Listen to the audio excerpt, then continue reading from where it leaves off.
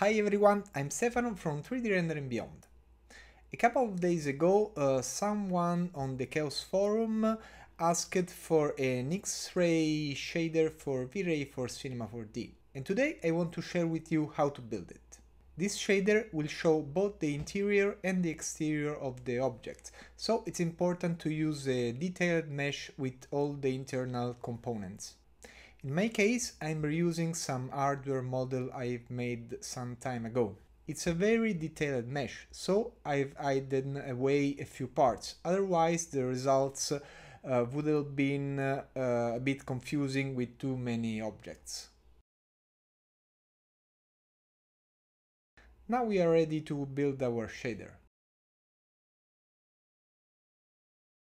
Activate Cinema4D material override and load Vray shader here on custom material.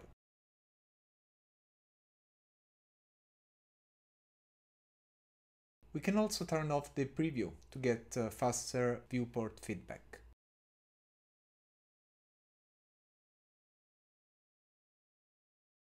Now we can start the viewport interactive rendering.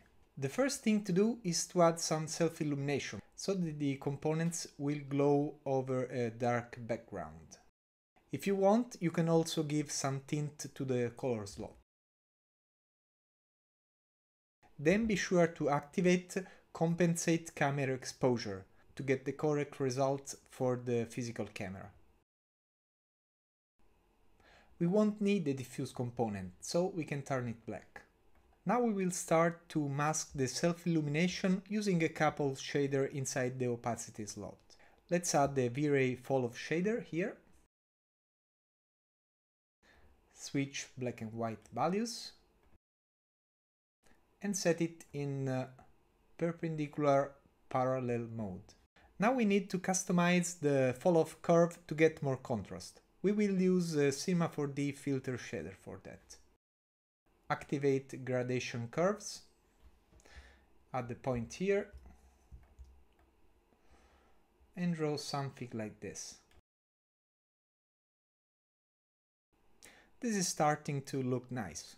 To get more details on the edges, we can use a Vray curvature shader layer on top of the fall-off effect. So, add the Cinema4D layer and load the Vray curvature shader. Now we want to tune some parameters to adjust it to our needs.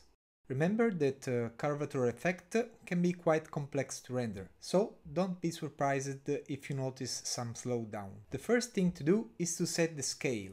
Here the hardware details are pretty small, so we will lower it to 0.05.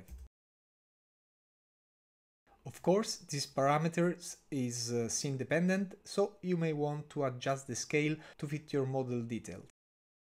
This already looks good to me, so just give it a bit more contrast by tuning the max output color and maybe the gamma. Very nice. Now let's put the curvature shader in additive mode so that it will be added over the fall-off map. And we are done. It's a very cool effect and can be useful for cinematic effects, motion graphics and much more. I hope you have enjoyed our video, and if you like our content, please consider to like the video and subscribe to our channel.